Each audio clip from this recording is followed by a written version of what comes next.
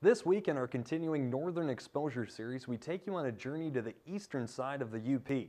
Our ABC 10 reporter Danielle Davis went just west of Manistee to visit a set of parks just miles apart, but she says you can't visit one without the other. There's nothing like spending time on the shores of Lake Superior on a beautiful summer day.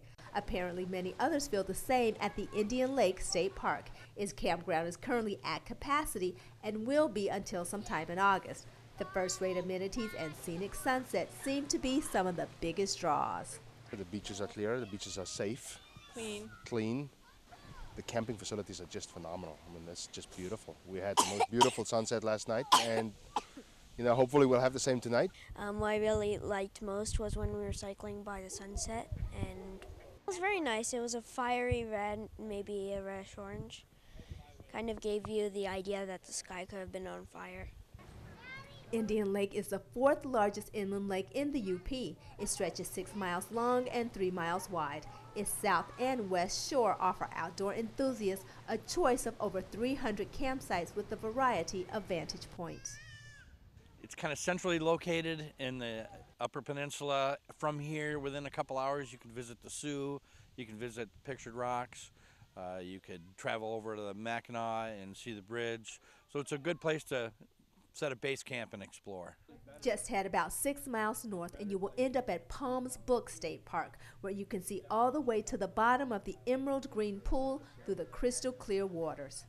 But that wasn't always the case. The river used to be a garbage dump, but today more than 50,000 visitors roam through the park each year and experience nature and her unspoiled beauty.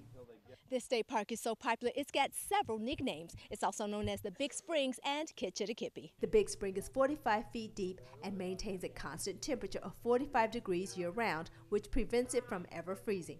The raft is equipped with a viewing port right in the middle of the translucent waves, allowing for fish viewing like you've never seen. Because this is the most peaceful place on earth. You get to see all these big, beautiful fish and cool people along the way, and it's fish you can dream about catching, but you can't catch them, so it's just fun to look at them.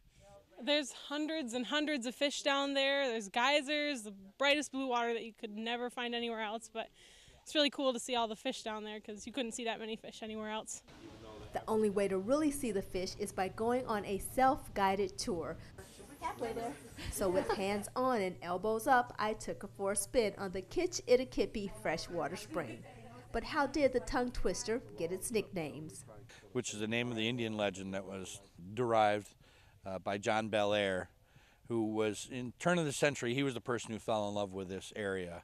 And it was predominantly through his efforts that he persuaded the Palm and Book family, who were lumbering families, to sell this property to the state for $10, forever be preserved for its natural beauty and what it is. 10,000 gallons of water flow through the spring each minute. And as you look through the raging rapid, you can see limestone, ancient tree trunks, mineral-encrusted branches, and some of the fattest trout you will ever lay eyes on. For ABC 10 and CW5 News Now, I'm Danielle Davis.